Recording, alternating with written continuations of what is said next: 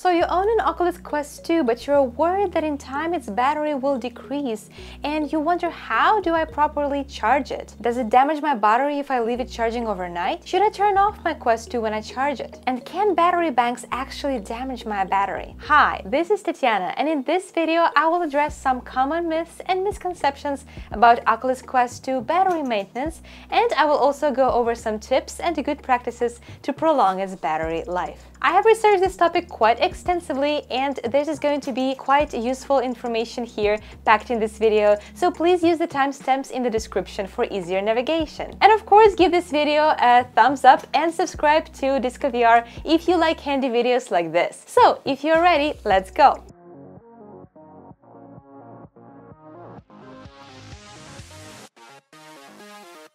To understand best practices for Quest 2 battery maintenance, first we need to understand what battery is in our Quest. According to the Oculus website, Quest 2 packs lithium-ion battery with a capacity of about 3600 mAh, which equals to roughly 3 hours of battery life. Here is a photo of this lithium-ion battery from Road to VR, who had actually made a teardown of Oculus Quest 2, and this is what your Quest 2 battery looks like. Basically, it is the same type of battery that you commonly find in modern smartphones. So what do we need to know about lithium-ion batteries? A lithium-ion battery works on ion movements between the positive and negative electrodes, which create cycles of discharging and recharging. In theory, such a mechanism should work forever, but on practice, these repetitive cycles and exposures to high voltage cause battery aging, which decreases the battery performance over time. So now that we know the battery type in our Quest 2, we can go through some common myths about the battery care practices. First myth is that you should let the battery drop all the way down to 0%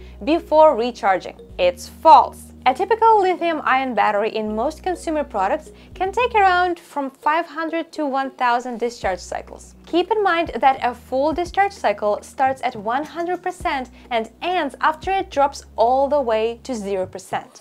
The depth of discharge determines the cycle count of the battery. The depth of the discharge is the difference between 100% and the current charge level. The smaller the depth of discharge, the longer the battery will last. So, the higher you keep your battery charge above zero, the better it is for the battery in the long run. It is highly recommended to avoid full discharges and instead to charge the battery more often between uses. Strangely enough, batteries are under the most strain when they're fully charged or completely empty. So, the best practice to prolong the battery life in your Oculus Quest 2 is to keep its charge roughly between 20 and 80%. This myth is closely connected to the next myth. It is better to fully charge your battery before using Quest 2. Well, it is better for you, because then you will be able to play your Quest for longer, but for your battery life, not so much. So this one is false. As I have mentioned earlier, being completely discharged or fully charged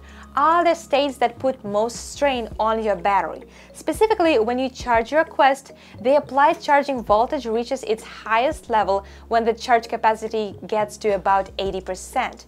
So charging between 80 and 100% is called saturation charge.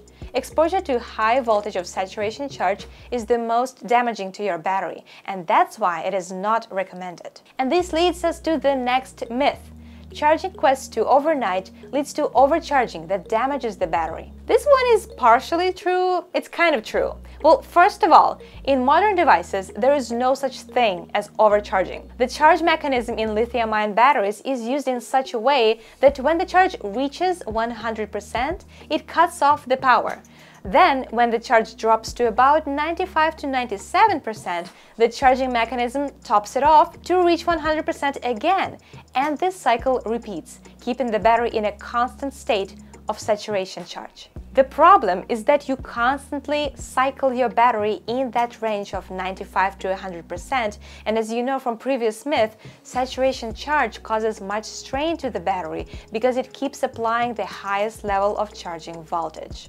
So it does cause some damage to your battery. What can you do? If you insist on charging your Quest overnight, the safest way to do so is by turning the device off. When the device is off, the charging level drops much slower, delaying the next saturation cycle and having fewer saturation cycles overall during the night. And a good habit is to simply turn off your Oculus Quest when you charge it overnight. Okay, turning off your device before going to sleep is easy, but keeping it between 20 and 80% is not just inconvenient, it also significantly reduces the time you can play, which is already quite short. And that's why many people buy power banks, and it led to a new myth. Playing and charging Oculus Quest at the same time can damage the battery. This one is false, but there is some truth to it. In theory, this is not true, but it can be damaging if you're using a very powerful power bank. Let's just remember that you need a power bank to increase the playtime, and not necessarily to charge your Quest fast. In fact, charging it quickly will bring the battery to above 80% very fast, and that will continue causing much strain to the device due to the high voltage. Instead, it is best to use a power bank that has an output of power similar to your Quest. Let's see what that means. We know that the best way to prolong the battery life is to allow the device to discharge as slow as possible, starting from an initial charge of about 80%. We also know that the battery capacity of the Quest 2 battery is around 3600 mAh, and 3 hours is the official runtime.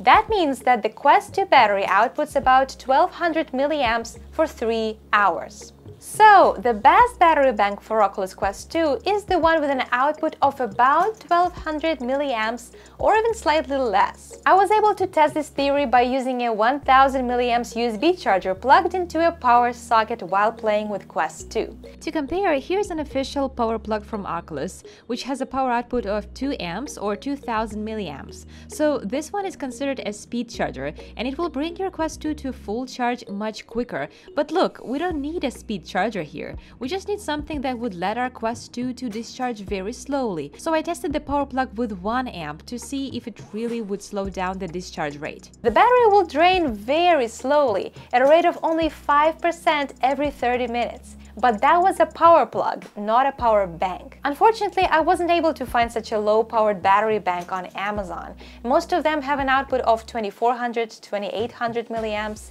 and above. For example, here is my power bank. Its total capacity is almost 24,000 milliamp hours, and the output is 3 amps, which is almost 3 times higher than what we need for our Quest. In today's world, fast charging is a higher priority than the battery well-being. So practically, we just need to accept the fact that there's very little that we can do for Quest 2 battery when using a power bank. One of the things that you can do is buy a power bank with a low power output and start charging only after you have already drained your Quest 2 battery to about 20 or 30%. That way, you will keep your Quest within the safe voltage zone between 20 and 80% for longer. Also, try disconnecting power bank from your Quest once it reaches 80%. If you would like some recommendations for good power banks, I have included a few links in the description of this video.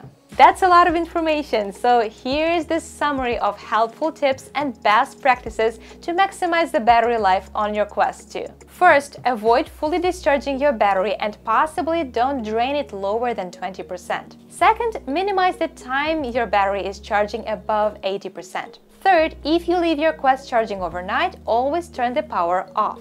Fourth, if possible, do frequent charging instead of long charging sessions. Fifth, disconnect your Quest 2 from power plug or power bank while using the device until it drops to 20 or 30% and also after it reaches 80%. Sixth, use reputable and reliable power banks with a low output power and make sure it has a cutoff circuit to prevent overcharging. And seventh, do not expose or charge battery in extreme cold or hot temperatures. These are definitely the best practices, but of course it can be quite inconvenient to follow them all. One thing I want to mention is that even if you do occasionally stress the battery with non-perfect charging practices, chances are you will switch to a newer device way before you will notice any serious degradation of your battery capacity. But these best practices are definitely helpful for those of you who plan on keeping your Quest 2 for years to come. And that's it. I hope you've learned something new today. Please don't forget to like this video and subscribe to Disco VR for more informative and fun VR content.